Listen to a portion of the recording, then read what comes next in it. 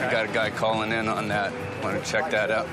In Richmond, California, Channel Lumber is a traditional lumber yard that sells primarily to the construction industry. Over the last 50 years, we started with industry, moved to the local contractors, and then moved to the elite contractors that actually build America. People that build skyscrapers in San Francisco. And at one time, we had 5 bridges going here. We were delivering to all the 5 bridges and the highways. People don't realize, but they use a lot of timbers for supporting the concrete. It all starts here, in stands which have taken decades or even centuries to mature.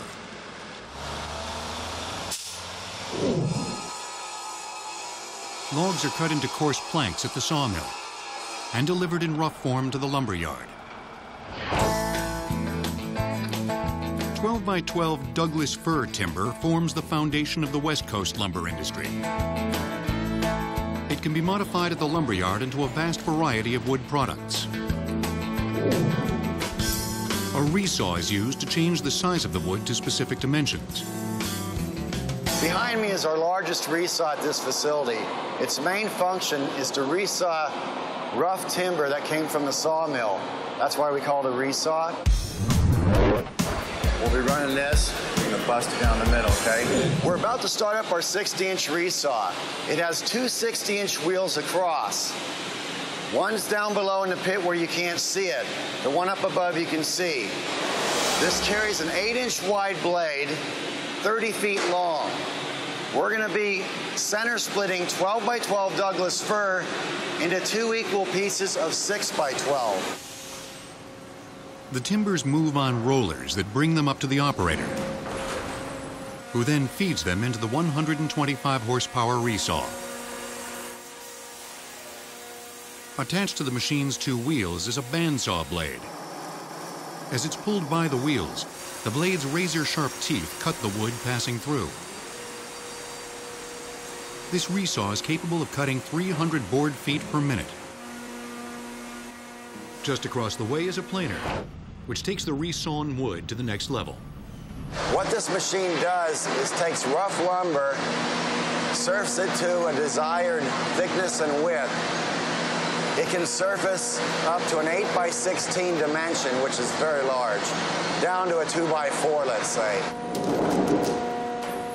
It's capable of running at speeds of 400 feet per minute. Unlike the resaw, the planer feeds the wood automatically. And instead of a bandsaw blade, it has 4 heads, each with 8 rotating knives that do the cutting. The wood hits the top and bottom heads in sequence. They're running at 100 horsepower. Now it hits opposing side heads, which are 50 to 35 horsepower apiece. That gives you your final width. Self-feeds out, gets transferred on some transfer chains off to an automatic stacking machine. One man runs this whole operation. Okay, looks good. We start out with rough Douglas fir, 4 by 8. We've surfaced it down to 3.5 by 7.5. It's now nice finish. It's ready to go to the contractor for building purposes. Our 2 by 4 on Okay. order, and then we've got... This lumber yard stocks around 5 million board feet of lumber on its 14 acres. 1 board foot is equal to a piece of wood that's 1 foot square and 1 inch thick. Since this yard mainly supplies very large jobs, you won't find the finer interior woods here, like mahogany or maple, which are used for furniture, cabinetry, and flooring. This yard is all about construction. In addition to Douglas fir, Channel stocks a few other species that have specialized uses, like redwood, which grows primarily in California but also in southern Oregon. Redwood is mainly used for decking, exterior applications, build a trellis, an arbor, anything outside. Redwood holds up very well to the weather. Also, insects won't attack it, and it won't rot. And cedar basically has the same principles. It's a beautiful product to work with. Channel also creates moldings and shaped wood for a variety of purposes, as specified by the client. For this specialized work, they first have to create a pattern.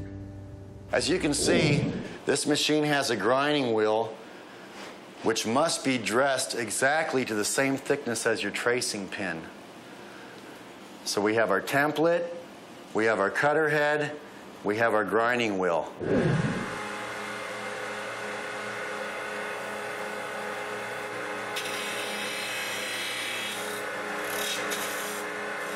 Using the template, the knife is then ground, following the pattern, just like making a key at the hardware store. This results in a perfect profile knife. Let's take a look at our molder. Here we have a knife that's been ground. Over here is our customer's profile that we are going to reproduce. It's known as a tongue and groove, used primarily for roofing. So let's see it run.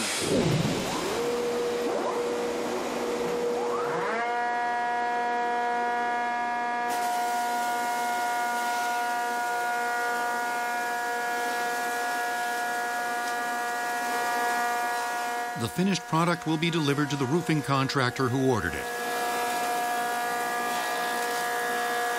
This machine, and in fact all the wood processing activities at the lumberyard, kick up a lot of dust and shavings. To deal with this, every lumberyard must have a blower system. High-efficiency fans, called cyclones, suck shavings and dust through tubes attached to every machine in the plant. Once the debris is captured, it's dropped down into a closed system on a truck for disposal. From here, it'll go what's sold as horse bedding, cogen fuel, and/or particle board plants will buy our product. Impressive recycling,